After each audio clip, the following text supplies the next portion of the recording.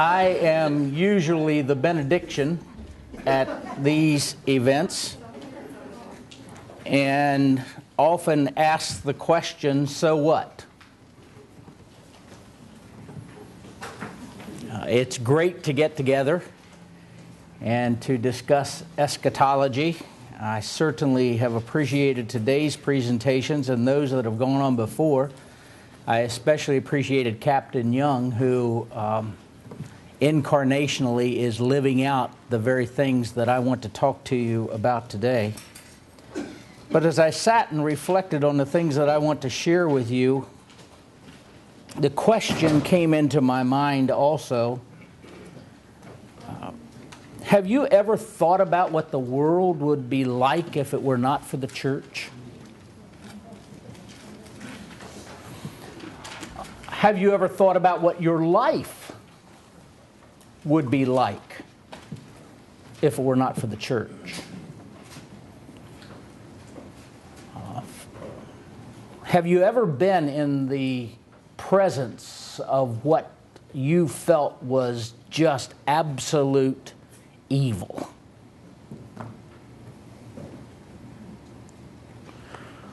And as you have that thought in mind, what do you think it would be like if there was not the check of the Holy Spirit and the people of God? And another question I've been asking myself, we hear a lot today about what is your carbon footprint, right? And I'm thinking, as we think about going into the world and what this all means, is what kind of footprint are we leaving personally and as a church, as a seminary? We're looking at going to Pennsylvania and have been looking at a campus back there, as many of you know, and as I've talked with the leaders of that community, I've been able to with confidence say, if Winebrenner Seminary comes to Chambersburg, Pennsylvania, there will be a difference in the life of this community.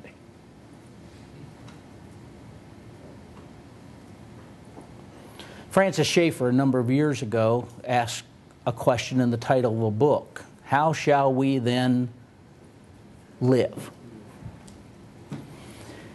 And that's really what I want to share with you. I'm going to do a couple of things. I'm going to share just a couple of reflections from Scripture with you and some quotes from Wright. I had the privilege recently of going to Scotland to see my kids and grandkids, and you'll see more of that later. And Ruth, I really appreciate, where's Ruth? Is Ruth here or still dipping ice cream? She did this in all green, and when you go to Scotland, everything is green, and there's a reason that everything is green. It never stops raining. We were in Ireland some time ago, and I was at the rental car place turning the rental car back in, and I said, is there ever a day in Ireland that it doesn't rain, which has similar weather to Scotland? And he says, oh, we have a special philosophy here at this rental car place. If there's a day that you have one of our cars and it doesn't rain, we'll give you your money back. And we've never had to pay.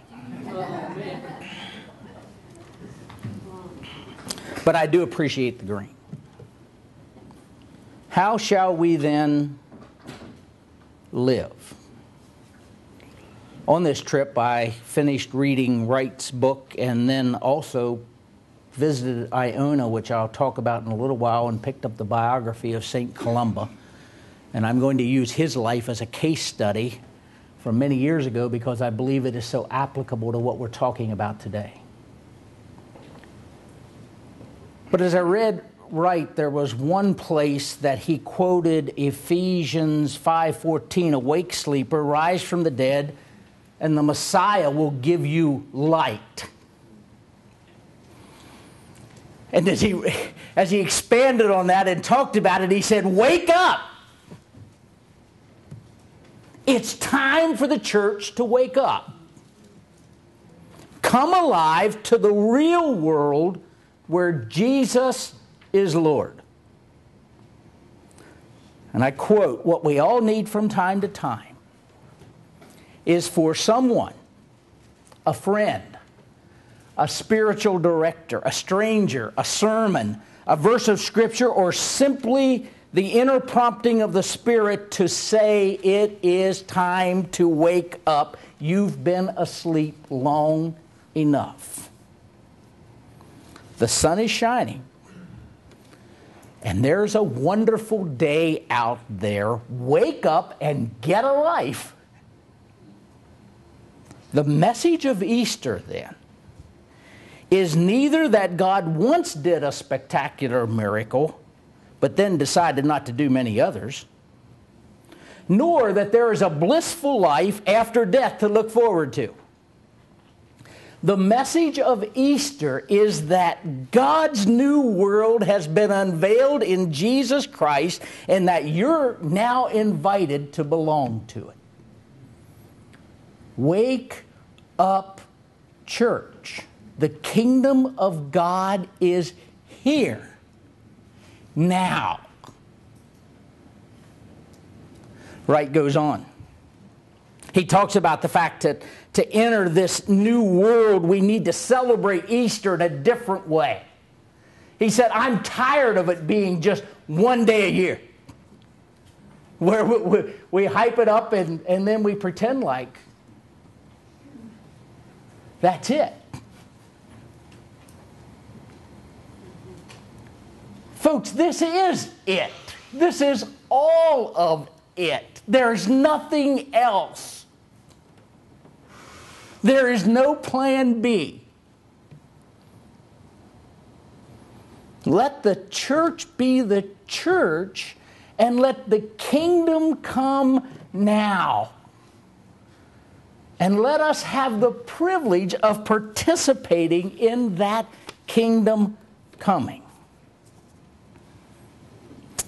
I'm going to give you a list of scriptures, and these are the summaries of the passages that I want to share with you. And I want to make this an interactive time. You've been listening to people stand up here and one-on-one you most of the day, and then going off in small groups. So there are times that I'm going to stop and just ask you to reflect with me on what I've already said. I'm actually going to stop in the middle and give you a chance as small groups to interact with the first question on the list. But let's just stop for a moment before I go into the scripture passages. How do you react to the fact that it's time to wake up? What's your footprint? Talk with me. Quickly. I only have so much time. Actually, I'm president, so... And how much of my time did he take? Right? Mr. Universe. Yeah, don't mess with me. There have been a few things that have sagged, but don't mess with me.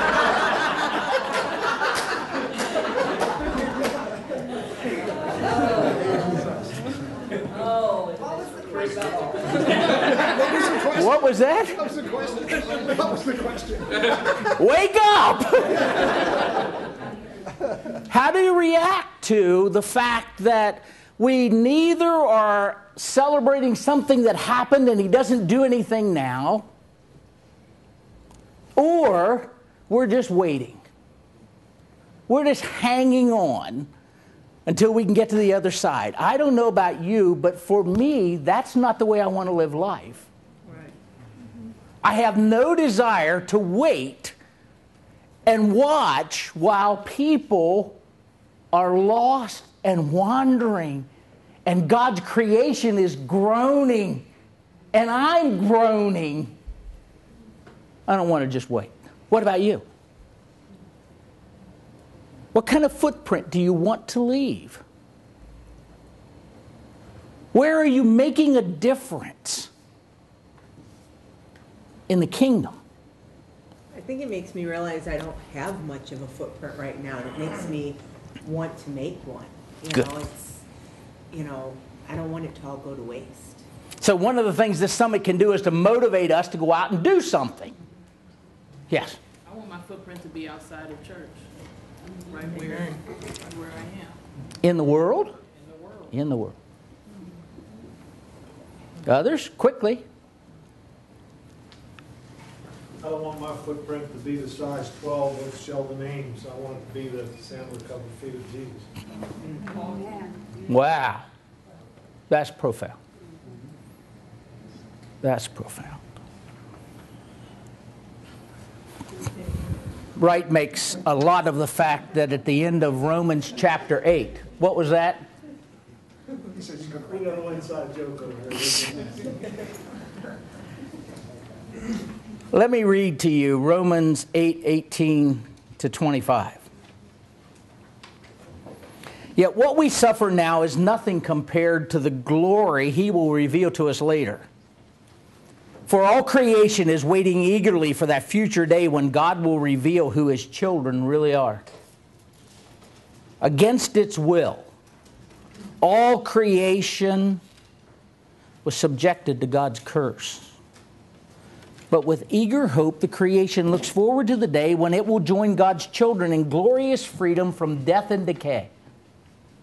For we know that all creation has been groaning as in the pains of childbirth right up to the present time. Just a little aside there, we did this study with our university kids in this room on Tuesday evening, and I was able to confess to them that I didn't understand the groans of childbirth other than to hear them. I didn't understand the reality. And we believers also groan, even though we have the Holy Spirit within us as a foretaste of future glory.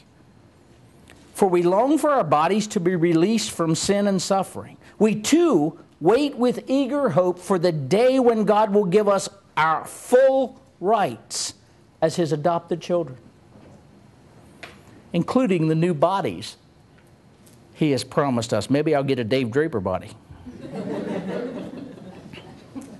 We were given this hope when we were saved. If we already have something, we don't need to hope for it, but we look forward to something we don't yet have. We must wait patiently and confidently. There's a song that the church sings that I do not like. It's "Hold the Forts, for I am coming. Jesus whispers still." You know why I don't like it? I don't think the church is supposed to be holding the fort. I think the kingdom of the evil one, the gates of hell, ought to be rattling as a result of the power of the resurrection in the life of the church. And we ought to be moving confidently into ministry, not on our heels. Amen. The Lord's Prayer has become significant in my life. There are times when I can't sleep that I pray it over and over and over again. That I'll stop and I'll rephrase every phrase in my own words. And there's a part of it that lives and breathes. Your kingdom come. Your will be done on earth as it is in heaven. It's taken on special meaning as I wait patiently and confidently for his return.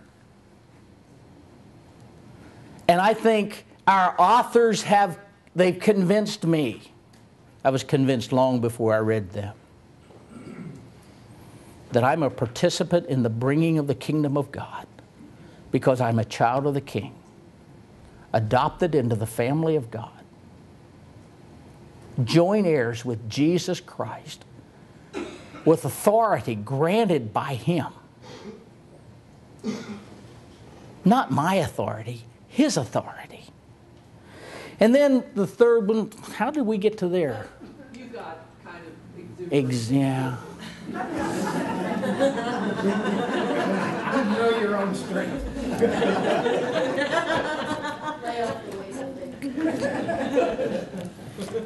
Ephesians 2 says we are God's masterpiece in the New Living Translation.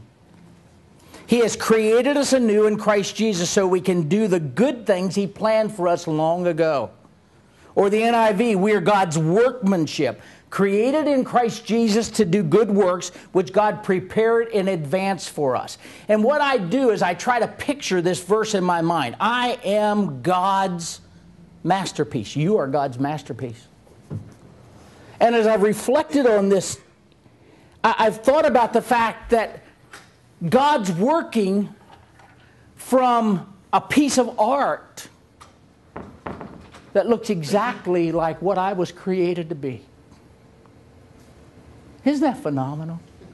Through Jesus Christ, He sees me as the masterpiece He created me to be, and you also.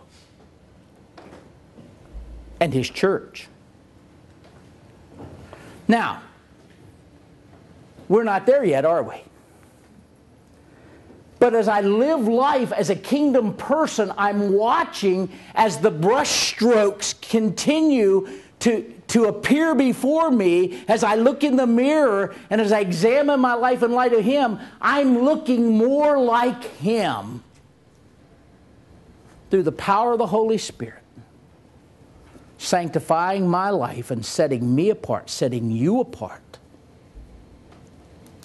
creating you, recreating you in what you were meant to be. What's it like to live in this world? It's to live as God's masterpieces.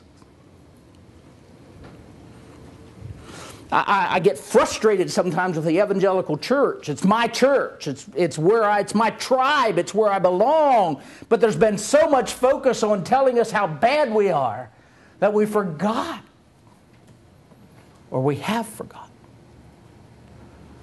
that we're God's masterpieces, created a little lower than the angels in His image.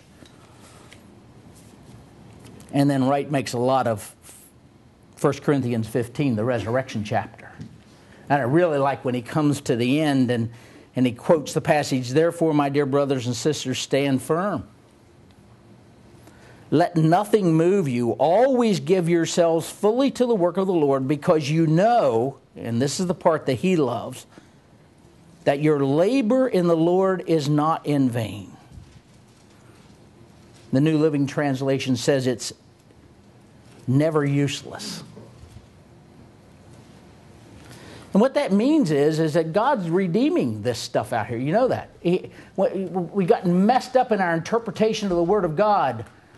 The book on heaven by Randy Alcorn really helped me a number of years ago in this issue. Is that it's not a new heavens and a new earth. God's not in the business now of creating new. He's in the business of redeeming what He already created. And we participate with Him in that redemption. What a privilege.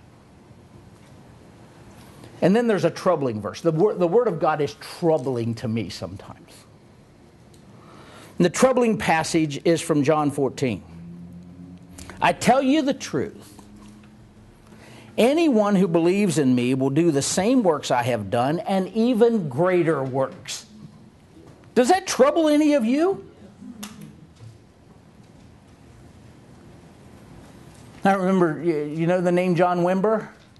Third wave of the Spirit, taught it for years at Fuller, got converted. Someone handed him the Gospel of John and pastor told him to go home and read the Gospel of John. He came back the next week and he said, "When do we get to do the stuff?" And the pastor said, "What do you mean, when do we get to do the stuff?" And he said, "Well, Jesus did a lot of stuff." Now, this is a newly converted Christian. Jesus got to do a lot of stuff. And it says in there we get to do not only the same stuff, we even get to do more. What in the world does that mean? One commentator says that it's not about that we do greater works than He does, but we have a greater sphere of influence.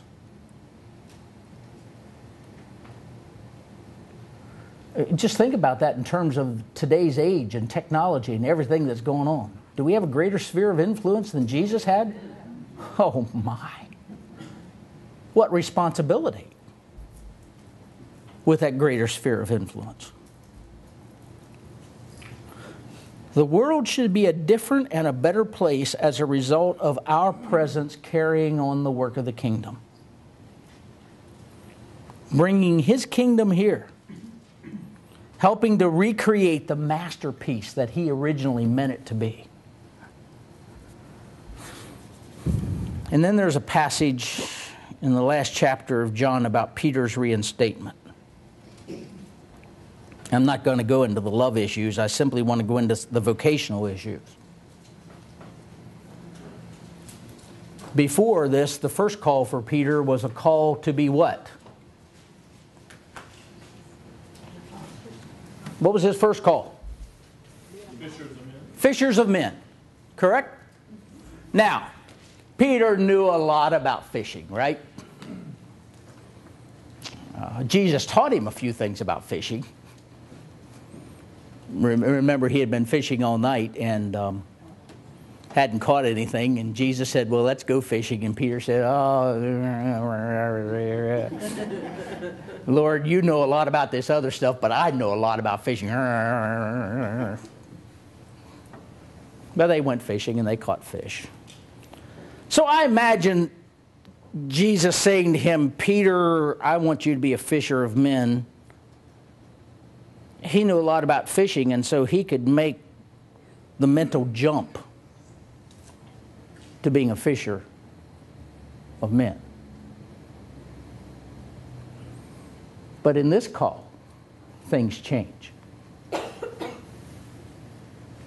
In the 21st chapter of John, he's not calling him to be a fisherman. What's he calling him to be? A shepherd. Now, Peter didn't know a lot about being a shepherd, and probably what he did know about being a shepherd he didn't like.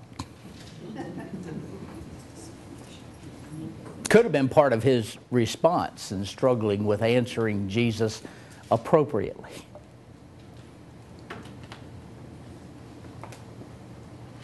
And as I reflect on that, I went to school to be a school teacher. And I was raised on a farm. I know something about farming, and I know something about teaching school, 8th grade math and science. But one day God called me to be a disciple maker.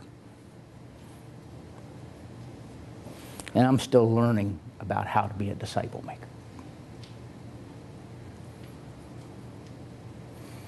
And we've spent a lot of time in this seminary talking to you about not only being a disciple maker, but making disciples who make disciples. That's what's going to change the world. That's what's going to make the kingdom come and His will be done as we invest ourselves in people. But people business is messy business, right? I so much appreciated Captain Young coming. Because it's one thing for us to stand in the pulpit and talk about what it means to live out our lives in this world. It's another thing to practically do it day by day in a world that's anti who He is.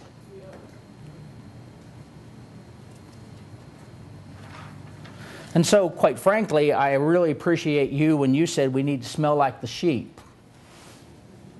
It's time for us, all of us, to get out of our comfort zones, whatever God originally called us to, and to go out into the world, as has already been said, and live out our lives. Now, at this point, I'd like to stop and just give you 5 minutes to deal with question number 1 as small groups on my handout. Scotland, where now it is 9:15 and time to turn in. But not for you. Now, the primary purpose of the trip was to visit my son and daughter-in-law, Andrews. They're doing 4 months residency for PhD in practical theology at the University of Aberdeen. But really, they probably weren't the primary purpose. Here's one of the primary purposes. That's the older of my 2 grandsons, Aiden. Aiden's an interesting, he's part of my footprint. It's part of our footprint. And 3 years ago, we were away on vacation together, and he said to me, I said to him, Andrew, do you know how much Aiden, do you know how much Pap loves you? Yeah, Pap. I said, and do you know how much God loves you, Aiden? He said, oh, yes, Pap, I know how much He loves me, and I love Him so much. And I pray to Him. I pray, I especially pray for, in the community where they live, there's a sign that says hearing impaired child. He says, I pray for that little boy. He said, I like to pray for people to be healed. He said, as a matter of fact, Pap, let's go on a healing journey. He said, you be Jesus and I'll be Peter. Linda says, don't come home trying that.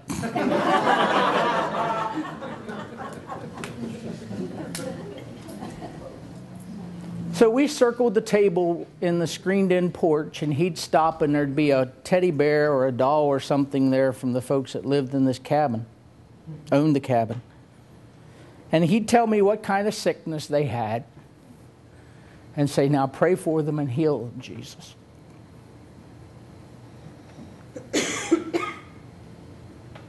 That's kingdom stuff, folks. That's not, that's from the Lord working in this little guy. That's Aiden. This is Alistair playing his bag. Oh no, didn't work. There he is. Now this is my son in the flesh. He's a charmer. He has the philosophy in life that if you discipline him, he looks up at you and smiles, and in his mind is basically saying, Pap, that's really not for me, that's for other people. I'm special. I am Prince Charming. But I can remember when my daughter-in-law posted on Facebook that she could no longer cut Bible studies short because at age 4 he started to read, and he was reading them on his own, and she couldn't eliminate the parts that she didn't want to speak because Alistair was going to read them on his own now. And here they are as the tigers that they were meant to be. Kingdom forces. So that was the primary purpose, to see my grandsons. But we also decided that we wanted to visit, on the back, Iona. Iona is an island that's about 3 miles long and 1 mile wide. And you might say, well, why in the world did you want to visit Iona? As a matter of fact, to get to Iona, Linda and I went there one day ourselves and spent about 3 hours, and then Andrew and Leslie said they would like to go too, so we went back for another trip, and on this trip we went one day and stayed overnight in a hostel in a bedroom, 3 bunk beds, all 6 of us together. That was an experience. Wonderful experience. But to get to Iona, you leave the mainland, you take a ferry that takes about 50 minutes to get to the island of Mull, and on the island of Mull you travel on a 1-lane road. That 1-lane road, the bus driver said they tried to convince the British that they only need to pay half the taxes because they only had half the road. He said, so we don't drive on the left side of the road here, we drive on what's left. But we traveled by bus across the island of Mull for about 1 hour and 15 minutes in order to take another ferry for 10 to 15 minutes to get to this little island of Iona. And you can say, why in the world would you want to go there? Well, Iona is probably the birthplace of Christianity in Scotland.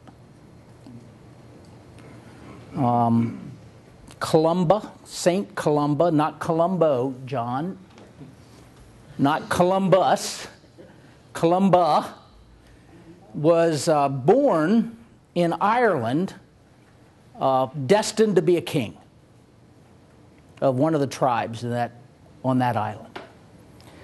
But became a priest and did something wrong. There are 2 different stories as to about what he did wrong. One is that he loved to copy the Psalms, and he had taken one of the official copies of the Psalms home so that he could copy the Psalms, and the church wanted it back, and not only did they want it back, but they wanted his copy of it back, and he refused to give it back, and so they disciplined him, and the discipline was a pilgrimage and to do penance on Iona. The other story is that being destined to be a king, that he got involved in a battle between 2 kings at the time, and was actually injured in the battle, and that wasn't appropriate for a priest, and some said he even carried a scar to his grave from that injury in the battle. We don't know for sure, but for some reason he was exiled or had to go away to Iona. This was quite a man. I got a biography of him by a professor at Aberdeen University, Ian Bradley, and read that also along with N.T. Wright's book, and quite a contrast between what Wright is saying is necessary for the kingdom today there, and yet a lot of things similar as to what Columba would have said was necessary for the kingdom of God there. Let's talk about the routine that he carried on when he got to the island of Iona. It was really things that he had been doing prior to this, but these are the things that I think are the kinds of things that are necessary for us if we're going to leave a footprint for the kingdom in the world. He was a great prayer warrior. He loved to copy the Psalms. As a matter of fact, history says that there was an aura about this man that when he was in his little one-room cell that had cracks in the wood, that there was light, that even if he didn't have light burning, there was light shining out, that he was such a personality at that point. He copied the Psalms and memorized all 150 Psalms. And many nights he would get up in the middle of the night and he would recite 350s. That's what he called it. He would recite all 150 Psalms. We could go down along the beach. And it provided something like an amphitheater, and they say his voice could be heard a mile away as he lamented with the Psalms of Lament, as he praised God and worshiped. But he would recite the 350s along the beach in the middle of the night. He offered all kinds of pastoral care and spiritual leadership in the community. We'll talk a little bit about the spiritual leadership. He obviously founded and ran many monastic communities. He played a high-profile role in various disputes and actually believed that he had the authority to anoint kings. That God would say to him, as he did to Samuel, go anoint this person king, and he would go anoint them, and person would become king. And so he used the influence that he had, his footprint as to who he was in the kingdom, who he was born, and he used that to leverage all kinds of things in his day and age. So he was quite involved in the secular world. Well beyond any comprehension that we might have. There was no separation of church and state in the mind of St. Columba. Deeply involved. Any questions before I go on?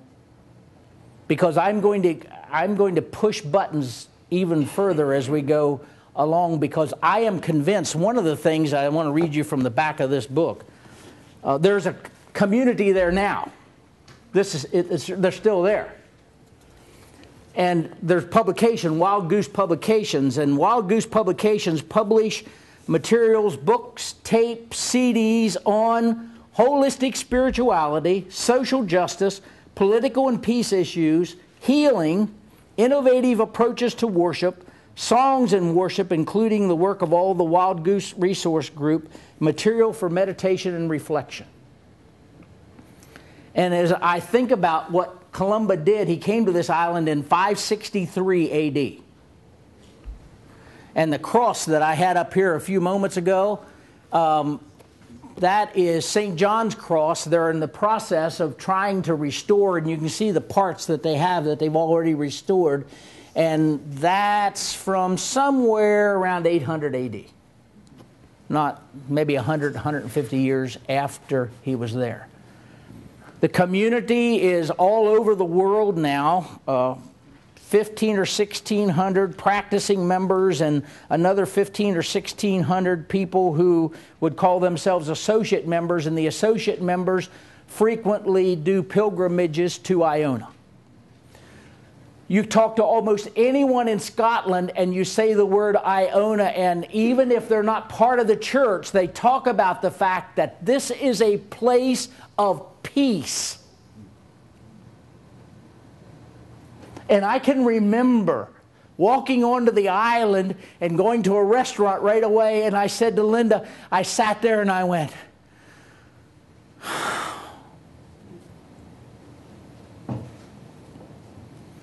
peace that still exists, a place, a presence that's been, a place that's been set aside for His honor and glory by a saint and many saints that have followed Him, a footprint left on a 3-mile by 1-mile island that most people would say, so what? But from what we know, all of northern Scotland, all of Scotland and much of northern and central England was evangelized as a result of the monasteries that were started by St. Columba. And let me tell you, evangelizing northern Scotland had to be one of the toughest things in the whole wide world because the Picts were there. P-I-C-T-S, short for picture people. They were called picture people because their bodies were totally tattooed with blue hues. Have you seen Braveheart?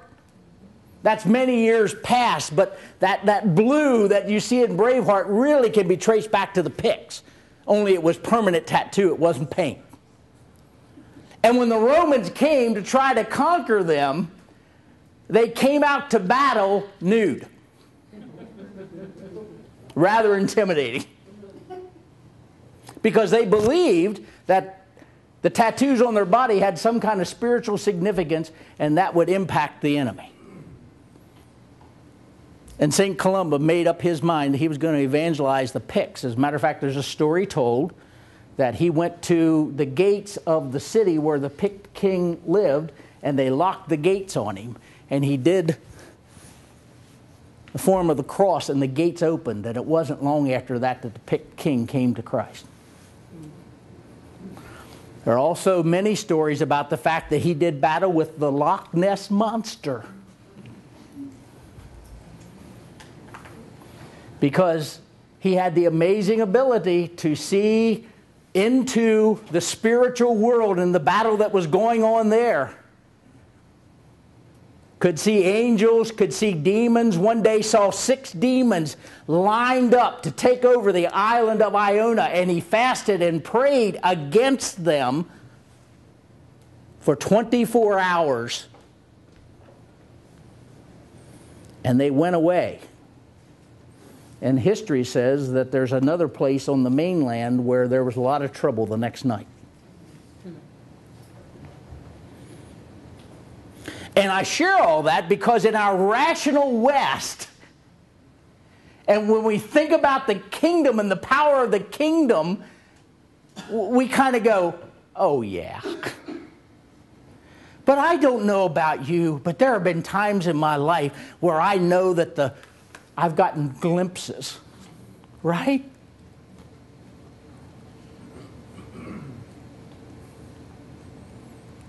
And that's as much a reality as this is a reality.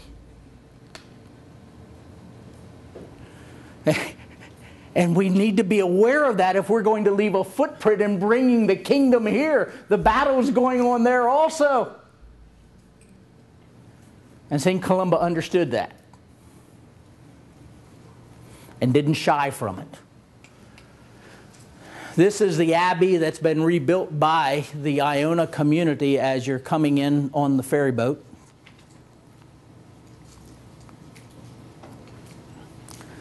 There's a small chapel there that is not as big as any of our offices, and purportedly it's built over the place where his first cell was, where he would have had his abode. And the camera there is getting almost the width of the little chapel. This is the pillow of the saint. he used a rock as a pillow. Now, we don't know for sure whether that's the pillow, but they have one there that purportedly was a pillow that he slept on. His followers lived a very regimented life. They didn't get 8 hours of sleep any night. They were awakened at 12, 3, and 6.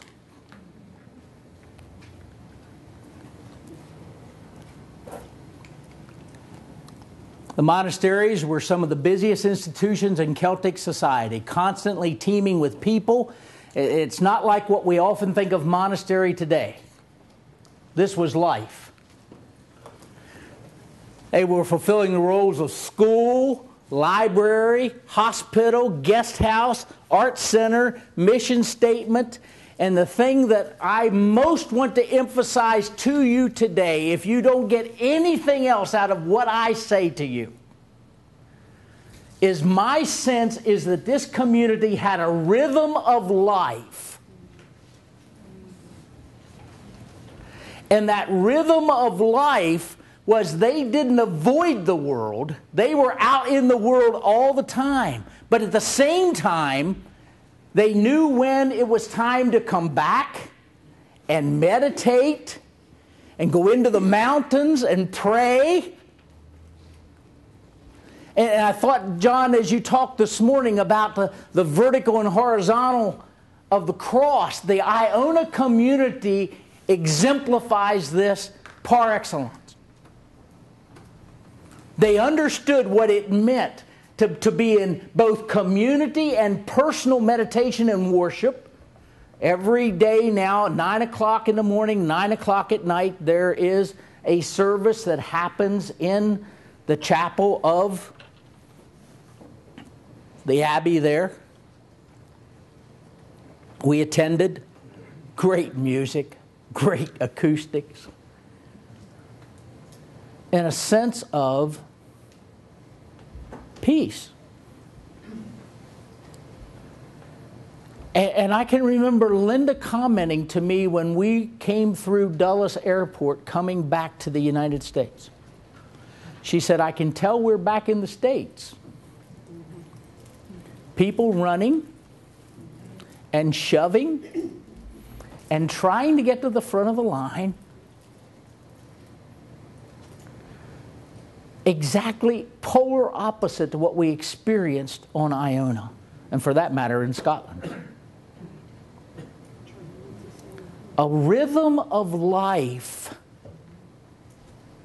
that's both coming and going, coming to the Father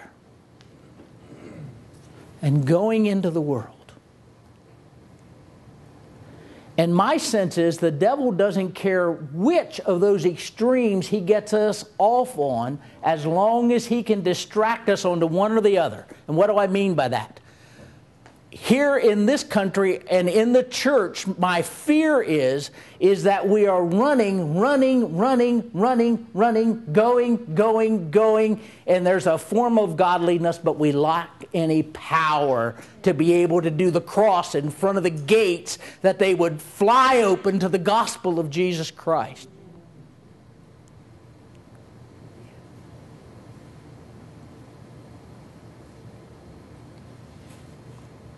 Or we meditate on our own belly buttons. And that can be a deep concern in the academic community. It's kind of neat to get together and discuss theology, isn't it? Right? But we can't stay there. We've got to answer the question, so what?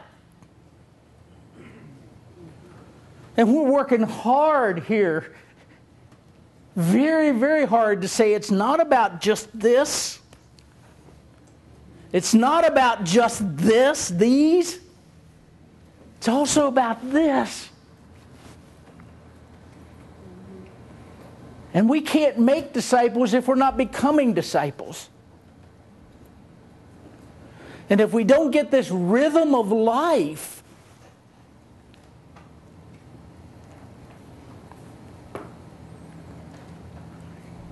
will burn out, rust out, moral failure out, whatever out. It's still out. Right? Linda and I in this very room work with 25, 35 university kids, which is wonderful.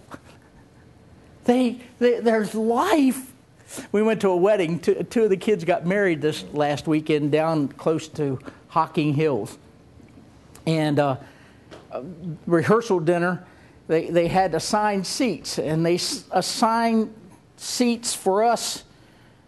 Well, let me tell you a story. We were in a pub one night eating, and the little old lady that ran the pub was talking about the fact she was coming to the United States. Linda asked her in the Northwest, she said, "Are you going to go to Yellowstone?" She said, "Yeah, I'm going to go to Yellowstone, but I've been there before, and when you've seen one geezer, you've seen them all."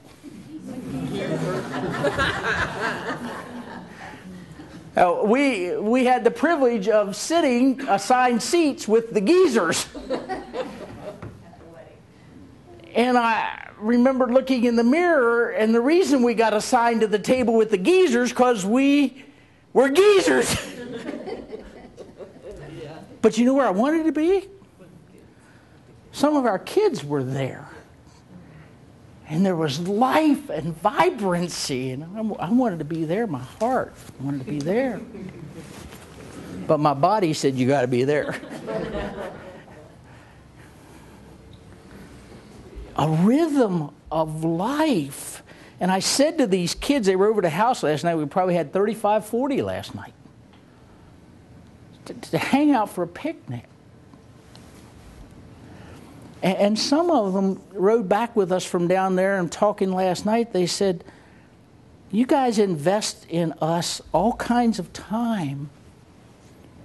How do you do it?" And I thought about it for a while. And I said, well, one of the things I don't do is I don't participate in a lot of church programming at my local church.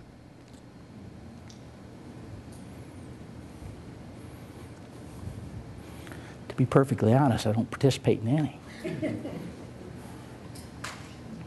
I'm not saying we go to worship. Yeah, okay, Linda's trying to get me off the hook here.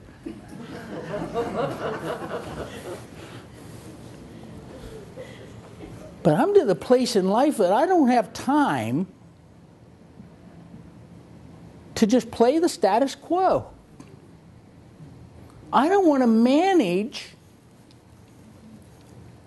all that stuff when there are wonderful opportunities in the world to be out there making an impact for the kingdom.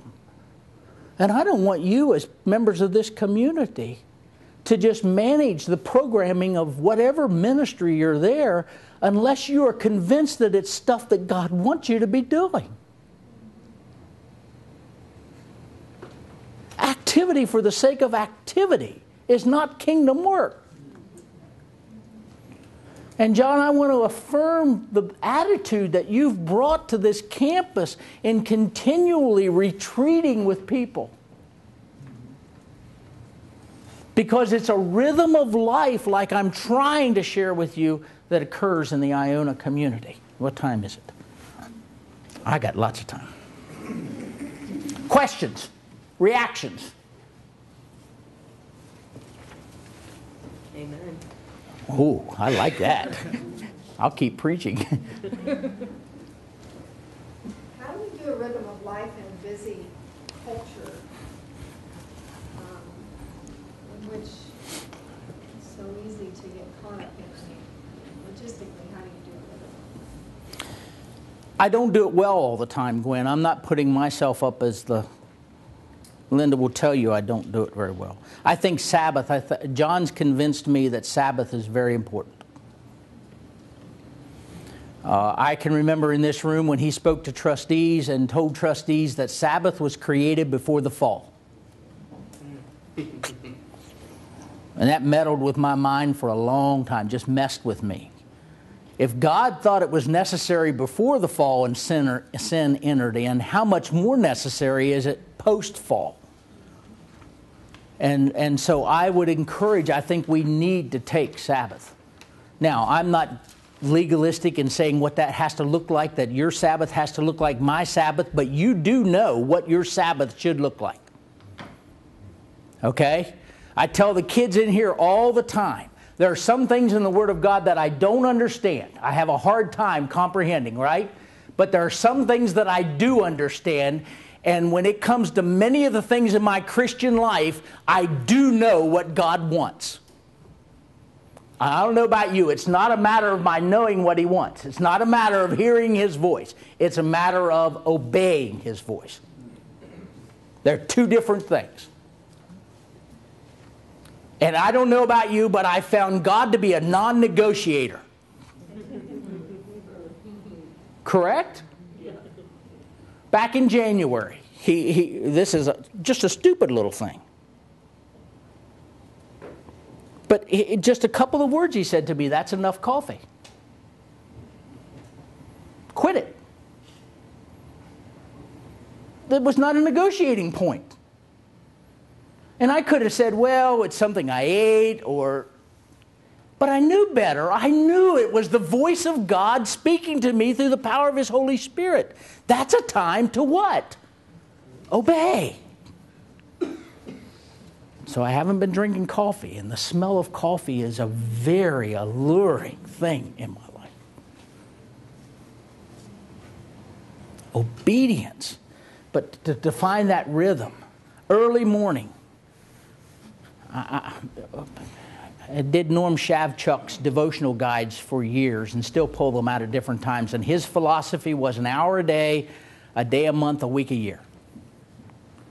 What he means by that, get away an hour a day, get away a day a month, get away a week a year, just to hang out with God. Or as my wife will tell you, and she hassles me, and I know she's hassled others, waste time with God. Because type A that I am, that's what it feels like in the beginning, isn't it? Yeah. Are you listening? Oh, that was low, but appropriate. For somebody else. And the members of my President's Council will tell you that I encourage them to go away a day a month on the seminary. Not a vacation day. Make it a part of the rhythm of your life. I encourage them. Some of them do it. I don't always get it done. But I know when I need it. And I need it now. I can tell you that. Coming back from Scotland, and it's 10 o'clock now. I just need to get away. And I will. Because quite frankly, my impact on the kingdom is just motion. So great question, Gwen.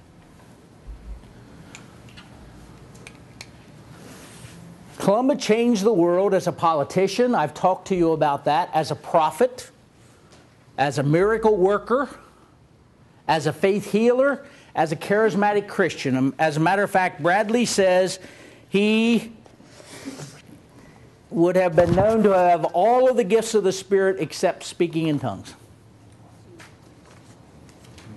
So when I say charismatic Christian, he was a gifted Christian. And you say, really? Working miracles? Yeah. But when you're hanging out with the God, reciting 150 Psalms and getting close to Him, who knows what kind of power?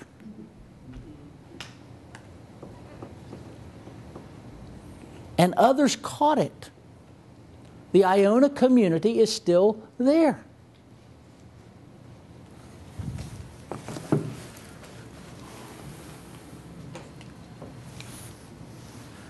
He did this through prayer. I've talked to you about the Psalms, poetry. We did artwork back there a little bit. Do you realize that the Book of Kells was written on and illustrated on Iona?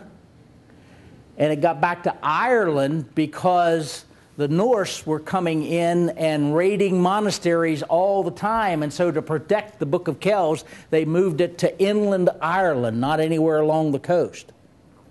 So the artistic beauty, the sense of participating in kingdom beauty, if any of you have seen pages from that book, all 4 Gospels illustrated.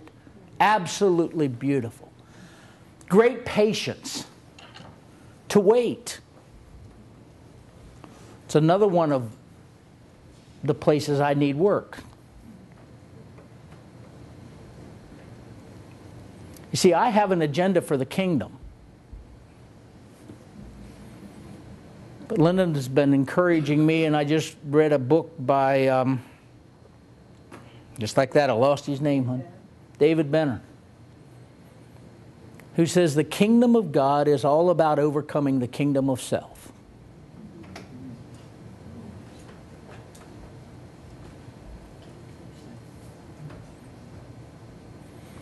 And part of the self in me is that I have an agenda for the kingdom that's not always his agenda. And my agenda always involves numbers.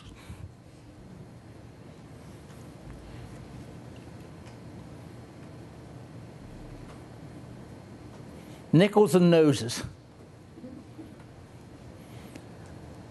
And yet I read the Gospels and the life of Christ, and his life was nothing about nickels and noses. As a matter of fact, there were a lot fewer noses at the end than there were at the beginning. And nickels.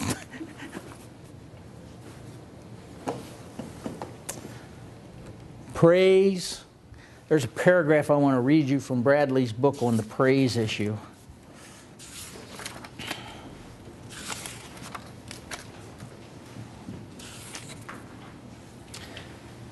Maybe Columba has another message for modern theologians in the form of a gentle reminder. His own study was rooted in a life of prayer and devotion and not carried on in the detached atmosphere, academic atmosphere of a university department of divinity. His theology sprang naturally out of his attitude of praise, in which the mystery of God was approached with an almost childlike sense of wonder and intense respect, as well as with a delight in the marvels of creation. Isn't that amazing? His theology flowed out of a life of praise and worship. We badly, and I quote, need to recover the Columban sense of praise in all its fullness and riches. We have stripped wonder out of most of our experiences, including in much modern worship, out of our encounter with God. A culture where everything is upfront and instantly accessible as well as instantly available leaves little room for mystery or holiness.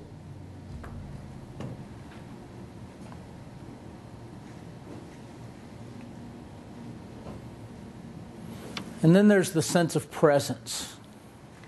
Bradley makes a great deal of this with St. Columba, that he would have probably been offended in even being called a missionary. He didn't consider himself a missionary. He considered himself an incarnational presence of the Almighty God. And Bradley talks about that a lot, actually quoting an Anglican priest, a lady priest from East London, who has recently argued very persuasively against this whole mission-oriented approach in favor of one which is based on the principle of presence. Rather than thinking in terms of missionaries and so creating a false distinction between Christians and others, she prefers the notion of witness. And witness was very important in the Ionian community. In this sense, they not only believed in martyrs, they called them red martyrs, people dying literally for the faith, they also believed in white martyrs. And white martyrs are people who die to self daily for the sense of the coming of the kingdom. Rather than thinking in terms of missionary and creating a false distinction between Christians and others, she prefers the notion of witness. Witnesses are not people who are radically different from those to whom they witness. Our witnessing can take a wide range of authentic forms depending on our circumstances, talents, and abilities. It ranges from constant and steady witness of the faithful presence, the people ready to suffer and rejoice with their neighbors, the church that's still open for prayer and praise, to the dynamism of radical social action.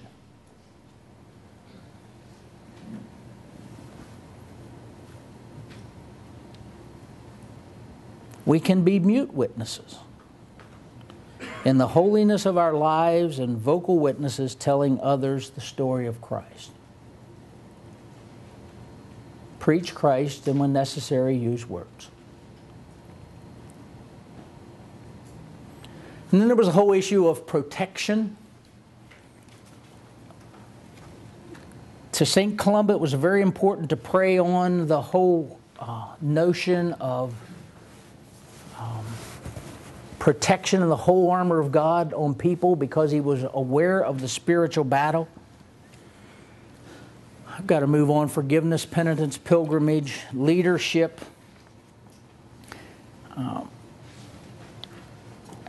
Let me just do the leadership thing, and then we got to give them a couple minutes for small group, right, Jim? You remember you took some of my time, so I'm taking some back. The issue of I'm quoting from Bradley again. The issue of leadership is an extraordinarily confusing one in the contemporary church. Authority in the Columban church was personal rather than institutional. Bradley highlights both the danger of unfettered charismatic leadership that is exploitative and manipulative when unchecked, but also that we have left little room for leadership in the quest for accountability, decentralization, corporate management, and democratic participation. I just told someone today, you read the Word of God, and God is very seldom found in the majority. Correct? And I fear in the church sometimes today he's also not in the minority who's just griping all the time about something that's going on, especially if it involves change in worship. Like Jesus, Columba spoke as one having authority and had a manifest integrity and humility which made people trust him. As we journey on today, could he be urging us to find new leaders and follow them as they follow the one who is Lord and Master of all? Close with a concluding poem and a paragraph from N.T. Wright. A poem about Columba. From Erin's shores, Columba came to preach and teach and heal, and found a church which showed the world how God on earth was real. In greening grass and reckless wave, in cloud and ripening corn, the Celtic Christians traced the course of grace through nature born. In hosting strangers, healing pains, and tireless works of peace, they served the servant, Christ the Lord, and found their faith increase. In simple prayer and alien land, as summoned by the Son, S-O-N, they celebrated how God's call made work and worship one. God grant that what Columba sowed may harvest yet more seed, as we engage both flesh and faith to marry work and deed. And then N.T. Wright, and I quote from page 253. Christian holiness consists not of trying as hard as we can to be good, but of learning to live the new world created by Easter, the new world we publicly entered in our baptism. There are many parts of the world we can't do anything about except pray. But here is one part of the world, one part of the physical reality that we can do something about. And that is the creature each of us calls myself. Personal holiness and global holiness belong together. Those who wake up to the one may well find themselves called to wake up to the other as well. Wake up, church. The kingdom of God is at hand. Amen.